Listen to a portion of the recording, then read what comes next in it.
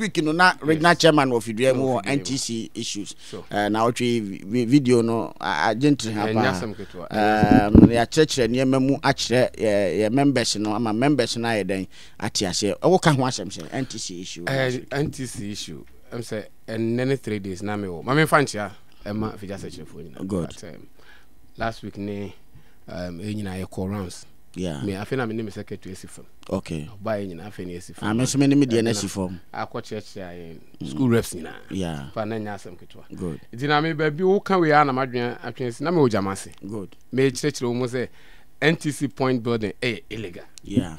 In fact, the position of the union they say ye ne wo mo enya adwene. Say in 2 years kan mo be the points my. Good. Me gusu kan be hu say post be nam and from union leaders a fake and no one him say a fake no correct and there can na say me hu say flyer be so ne nam na train say officially no e be hu say am so e be anankofo bi na design say omo ye points building be same there can hu say me ya our district be me ankasa me district in fact and e ka kire omo say mo nko am ko tua sika bi ya teacher for ankasa duru ba bi say hu say suru say ni o chama na anodin because ya can say and say omo yesa so be hu na ba ko bi afa ne fa la che ne moto no akotena no wa yesi yankwa de binum so ne nam schools ejijiska ni ade ya chama be kan nyina na nyina eti ase bi no ama me ankasa na me kwa na me ko fa act no ya na o kan na me kan se nya me ado enyima kan ya kan so eti ase o ti ase se brofo ni ade ase se ka se kan act ni sia bu hu se se nka ska na yedi kan tuatua mu nkra keto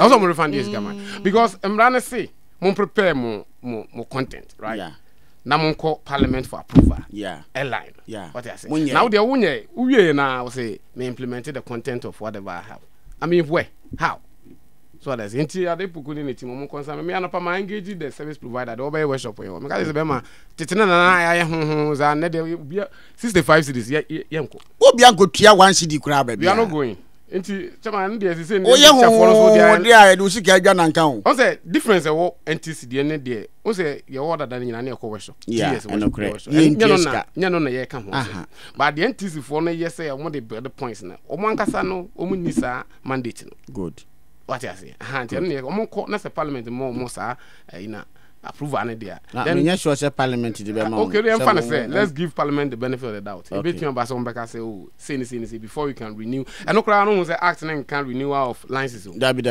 registration I mean on say doctors omo renew omo registration necessary but they pay money sure and there no e se hu say wo act ni mo say either say be pay fee I think say we need to go by the fee no say 200 cedis 100 cedis so say 20 cedis so near tia say 2 years ni ye no so a ba pia misika no renew am but say 1 month 1 term now be ye workshop 3 now Jimmy bia 75 Ghana cedi ye kure ni say education offices no workshop bia ya na free ye ba system no mu be pem na member 205 Mami Dora Doris amani ampon ba bia obi amwado first district director me ni ye ukọ workshop a ye ma TNT ni amọ waduane ya ma nsuo ya ma mineral unpia hwe na wo ko GS workshop na wo no wasa akotua sika akogi nimdie se wo de kokyra de what be pen chama they ahomete kra na ba bia na workshop yeah GS workshop be I saw them and I said classroom oh it is a conference halls ahodo you know districts me ana ho here ya kono classroom senior high schools no we say to 2 ya district say we say to 2 ne I saw them the Pentecost I saw them the method kuna manisa bia ye fashi say mo ba hwe ye colleagues na hwe ba bi omko workshop full air condition omo team nurses doctors engineers ni full air condition na package pa aduane lunch e de be ma omo no anya sam kitu o na ko tua 75 cedis ni akoma ayi cocoa omo mbeko no mbeko ati ala teacher for any other ho obi aso nkokora nti if you just search nat members in fact men can not members teachers na in fact our shop with 65 cities me district director me say be obi ano so ni director say na ye adwuma me ensan ho bienu biti ozo 8 year me de no frame me no ka ho ase asa hinkro ye wo dia hinkro bo man say director ho one district eni she kodi ase afida kwa brain off ena aguna hye wase aguna kodi ye safo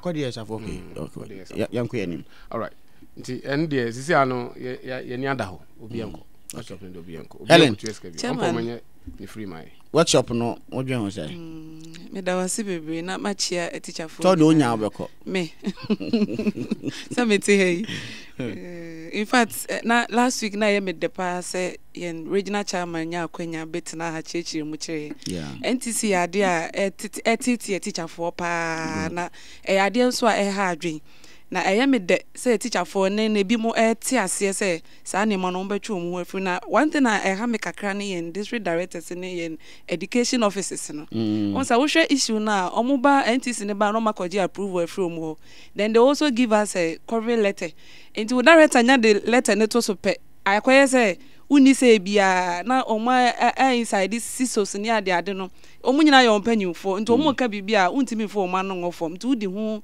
ene ade na odi mika na wokọ nti yesterday teachers ne say free cyber ko ya omani da ho mo masa ne ma no ehunahuna wo mu no ye hu say NTC point building illegal good enya emra kwan so omo yes ade na no na me sister bi din ko mo our health center also omo ko workshop e wa Accra okọ makoda hotel omako ebibi ya feed omo kama owie waba na aden na me teacher ni de me my workshop na metu 60 cedis 75 cedis 20 na say crowd obi de metro o say akotena workshop akotu 65 cedis oba ya money 2 point pe ne bu afu sa na yes ya ma 1002 and am say na one is o seko aden na one pa oba bia antena o say na say director de abeto so nti o say me force na me command kwa bia na am say enya by force enti na me busa mo say enti say teacher say wo wiase ne omo nkrase nyina no within the 3 years enti omo nyina na betimanya those point building ni nyina empo so omo enya den na ban no na say NTC for ombeye ombeje ne lines say free ni say man na say omo ma na nchira de ebie mu ana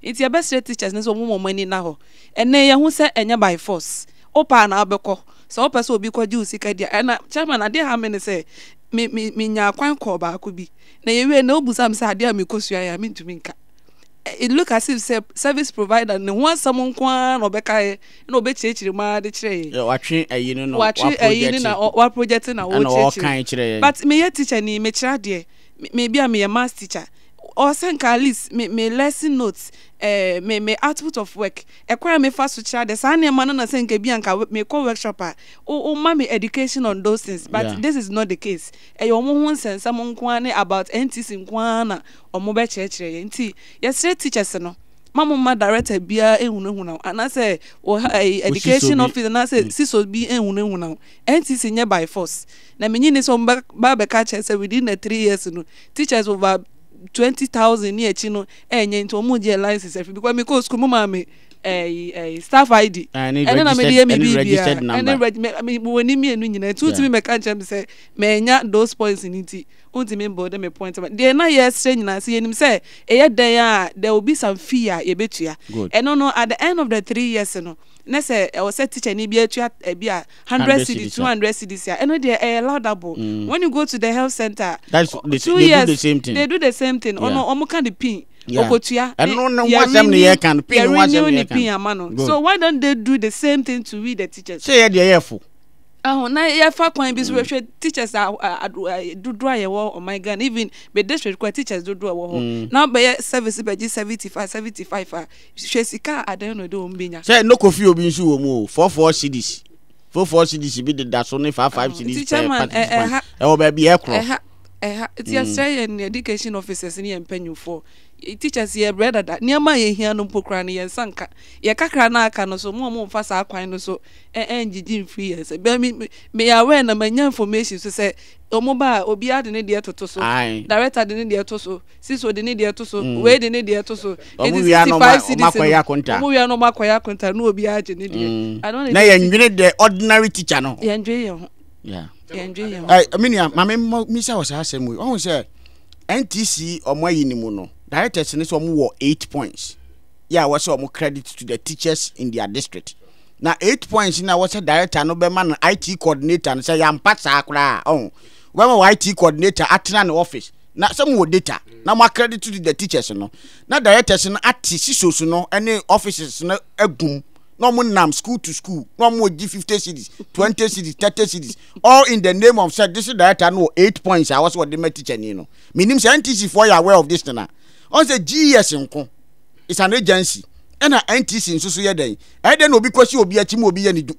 obi di ni djuma sa and look at na no ya na de buku in team sand e de side in buy nini who once I'm the buy and first no cause and build 80 points yeah and the new one say service providers na no more entity for now online short courses yeah names why they account but actually no and no test so by 60 the one no man who's a union ya sha she kasa ho na no mati so ba one cry and build one and no man who said they don't know what they are doing. I don't know course no this as if say teachers no na can one say teachers no yeah but how him one points building and directors no so can yeah e tu pa en ko ran en ko busa directors no points do so no de ono no what dey ko busa o so mo be the same and no mo education officers no regional director doctor Amankra the points you say don't me who Amankasa points on my building na o mo abeka tell say nkrofo mra ran meji eska no mo ya na o mo time no mo so kwa mo dey on build on points and o mo dey o mo yempen phone to mo nka ho okay oh o mo ba ho oba ho feze no abema we come address points there o me who points there na ade ba ko ma ade ba ko ha me minim say ye nua pani a ne ye ka sase mo betie na super because why union leader da and minim say ne time no na ye union leader na kasa de nkanya de obepene kura say minim no ma follow no say the time one now we national president is a professor professor yes ma follow no anti minim ne niema why ye nyina to this time at the time na we ye union leader no ko mpene da enti minim say we teacher ni ti say ya sisi we da so ye teacher ni person we teacher ni ti no enti minim say the teacher for kan no enya de be ha ne pi ne mo obetena se no ye ntoto ye a be ma teacher for no ho aye dai atowo mo na no say me district plan piloting me district near the start here and almost all my branch out and you hokra the time na so anu no you wa e wa so just ebi sala black be 4 months better years it you twen so be ye nyina di you twen me nua osai Dennis Owusu national PRO NTC baby I will be ha me macho is o be ye nyina di me nyina director go director kra me nyo so no no ni points bia na me nua am say no niema baby e pese ye de adwene kopa no e condition of service na condition of service no ye won say old one na ye no e bewu mamehwe time na bewu no na am say me de no ha o mo sensan so we are aware sempanifo na sensan aha omo san ye no be honorable Matthew Opoku Prempeh Minister of Education Mr. Thomas T Musa General Secretary Nat witnessed by Professor Kwesi Opoku Amankwa Director General Ghana Education Service Mr. Eric A Kabunu President Nagrat and Dr. Edward Kwapong Chief Executive Fair Wages and Salaries Commission and Kenali Awudu National President CCT Sankrofo nipa ensien enegina union no ene aban na nemu yeden asensan na ebewu date no ye 27th day of August 2020 by August 27th na just we na yeden na ewu enti no mpanifo start a omo ye negotiation ofofro na look as if say we na omo ye no as a paper keke eno mo de bre because nyama ewo mu ni bia ni wa teacher for no nya amfa so odwina ho say chairman zene wo kan no me kra no enye ne kra na wotwema dwuna zo minim se ade no kra wu ye kra che because enye adwuma chairman enye ma wu mu no mu di hen emudian no pana mehwem emudian na pese de yadwene ekọ yenko ma me fa nko fringe benefit e ho na mpese ye koka ho so e 14 nya ne hia section 18 o de no section 18 okay booklet ni mu de 15 enti mu amutie atiefo amutie condition of service no ye ma collective agreement for teaching staff ye ma obia obetimi akọ page 25 Section 15 Fringe benefits. The kind vehicle maintenance and kilometric allowances. And also ewaha. And I want night allowances for teachers in deprived and difficult areas. Waha teacher my yambo boss bako ne hwe. Ya fringe benefit. Na mja odi any 18 on. Section 18. The Harris and Super section 18. Ba buku no mu de 15. Section 15. Me hona. So my essay na di agro as a country, as a nation. Sometimes the name be one then I can say they say no teacher for ya no as one as you. Oh, unti me church name we na mfa ni agro na be mpani for access science na name mu di hen pa na chairman e adwuma. Kenkan you know mame vehicle maintenance and kilometric allowances no kenkan how mame hwe name a o kan ho. Section 18 what do you know 18. Okay. Ellen, what be your habit? Any maintenance and millage allowance.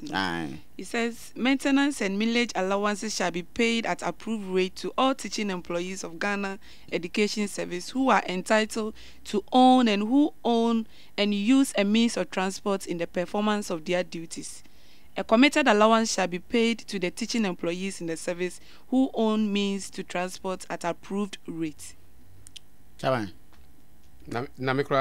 I know a committed allowance shall be paid to the teaching employees in the service who own means of transport at approved rate. Why they own means of transport? Me manfa me private can go school as me fa commercial factor. It is a obi a 7 year can but it's obi a won use car na motor and bicycle ni emfa ma no. Wo fa trotro mo nimo so obadwuma.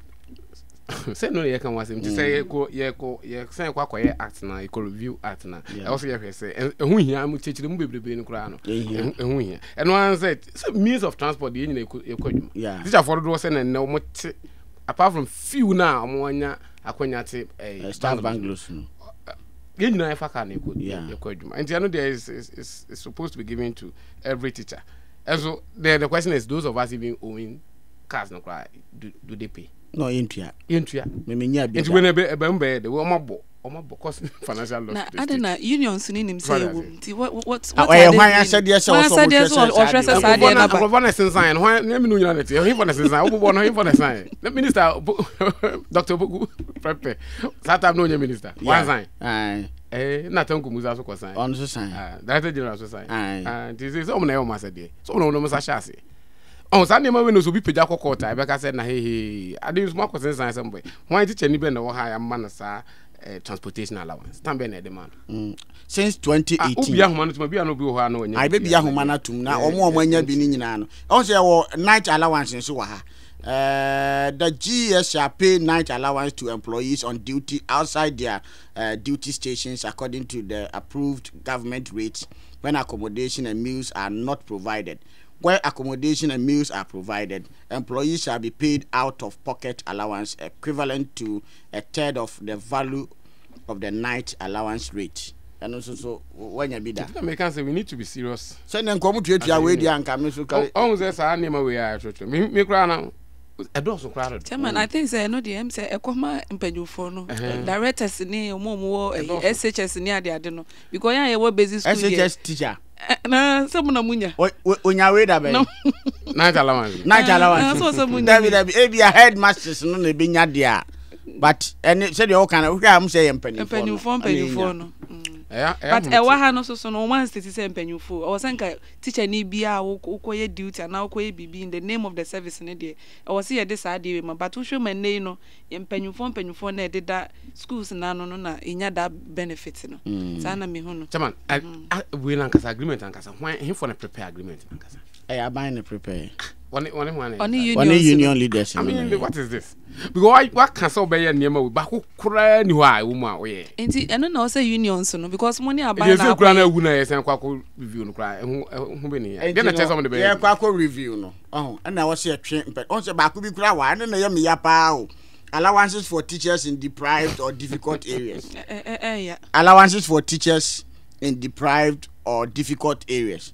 I say allowances based on percentage of monthly gross salary shall be paid to teachers posted to areas designated as deprived.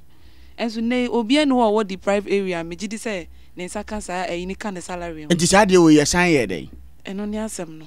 E de ne de ye. Eno ni asem no. Enti say ye kwakoye negotiation awo foforo de a ye nya niema ye betimi teacher for no be dey e be nya so mfaso. Because allowances we nyina sanke en saka teachers dey sanke awie pa o enka yen ha yen ho se yesika so because me say deprived you kra na get 20%. So we are where 20% of basic na officer nka obi betena ekwan ho me ye kokura me gross teacher ni bia wanyi kra oje gross about 3,500 yen teach net tax in free mo no ti say ye man 20% of say dey na say be 700 cedis now was allowance be so allowance for mathematics, science and technical teachers. Sir. And you know. We are sure. Sure. What's the master? What special allowance I say for mathematics, science and technical teachers? I know what page say. You. Hey, And a massive one. And so be an omoje. And 18.7 allowance for mathematics, science, and technical teachers. And also, certified teachers who teach mathematics, science, and technical, vocational, and ICT subjects shall have a percentage of a monthly gross salary over and above their normal placement. Expect that this facility shall be waived when the personal concerned stops teaching these subjects. Mathematics, science, and IT and technical. Technical, yes. Wow. Anna, yes, now protective clothing allowance. And also, yeah, for him for her. And no home accounts of vocational and science and overall no allowance. When I know something. Now, Chani mo teachers in Yenim there. Yenim. Chairman. Yenim. That who's having? Say Obia book nibi. Say the book say ya na tracking kan. Ya the book. Anya master adwuma na ye no pa de ye adwuma to go. Teachers in nim. Eno nti na day in day out ya wo share various platforms ya na omo boy unions na chi say omo hu ade a union leaders no omo ye. Because adia o sanka omunya no direct no omo sanka anything na bibi ko ba na union so ni take action because we are muye fa so bia ni so de ehia no munya maye me share various platforms here those comments no eno ni adia teachers no eka enti ya best share union leaders no some money abaya kwatena say that collective agreement we are mo make sure say nipa also this escanaba no and as nipa also make sure say those allowances are given to the teachers no mo sisa nipa no it could be say bia eba but the right channel no na yemfa nko e betima basa abantua enso baby o say defa no yemfa nko wo share ba akubia o si basic school the head teacher also nya allowance assistant head teacher so nya me ta wana me assist wo me mpepie no like na me je sata na ma me 1 cedi 50 pesos na me head so nya 2 cedi and so ye the list of assistant head teachers konso munya hwe omo mfa hwe ma wo only the basic head if you my basic schools in there only the head teacher na pe enya allowance that responsible allowance there's a basic school in there she ni na ti allowance ba ko bi what you say we am kura be show charge allowances charge on can come am you also there no where an employee is made to perform the duties of a higher employee. Okay. So an event say environment say head now and the circumstance where acting allowances is not applicable. A non-taxable charge allowance shall be paid to the employee during the period of such duties.